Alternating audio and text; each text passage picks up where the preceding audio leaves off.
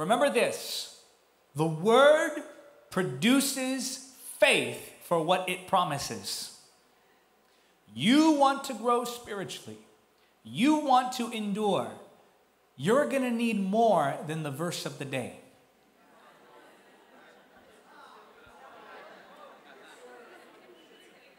You want to be here 5 years from now? You're going to need more than Instagram reel preaching.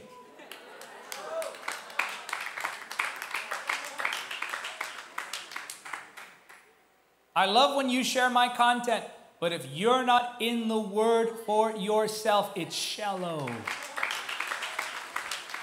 See, we don't like to be told of discipline. We want to say, preacher, lay hands on me, cast it out. I can't cast you out of you. You have to deal with you.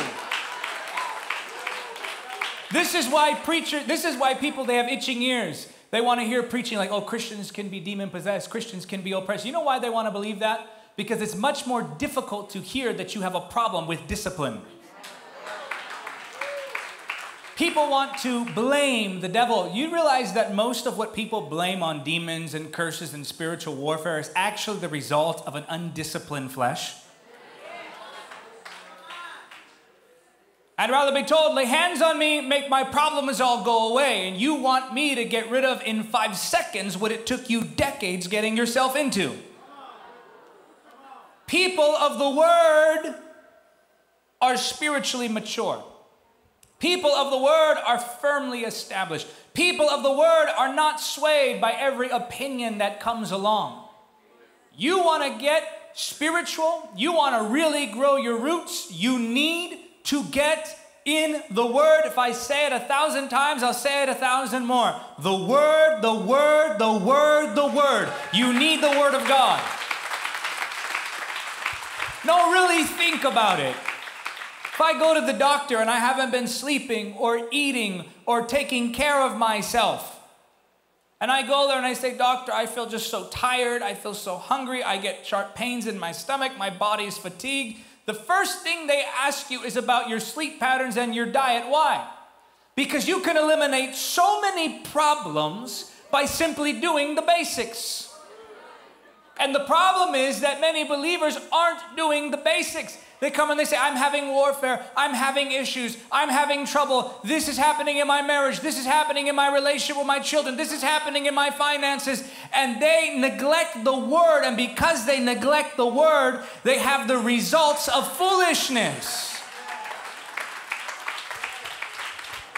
Brother David, I don't know what to do. Open your Bible. Brother David, I want to hear from God. Open your Bible. Brother David, I want to grow spiritually. Open your Bible.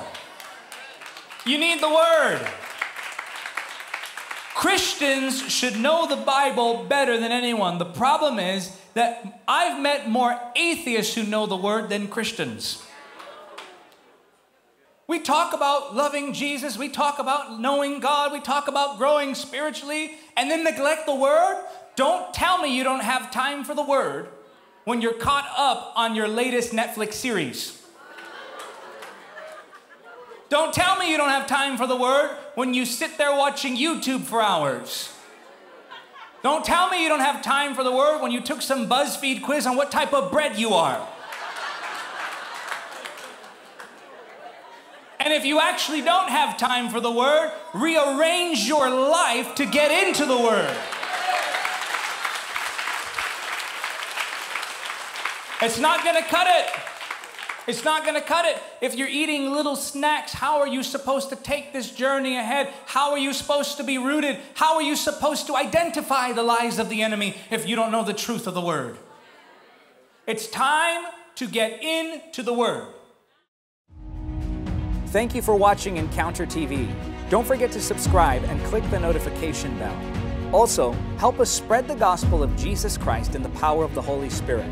Make a one-time donation or become a monthly supporter by clicking on the donate link now.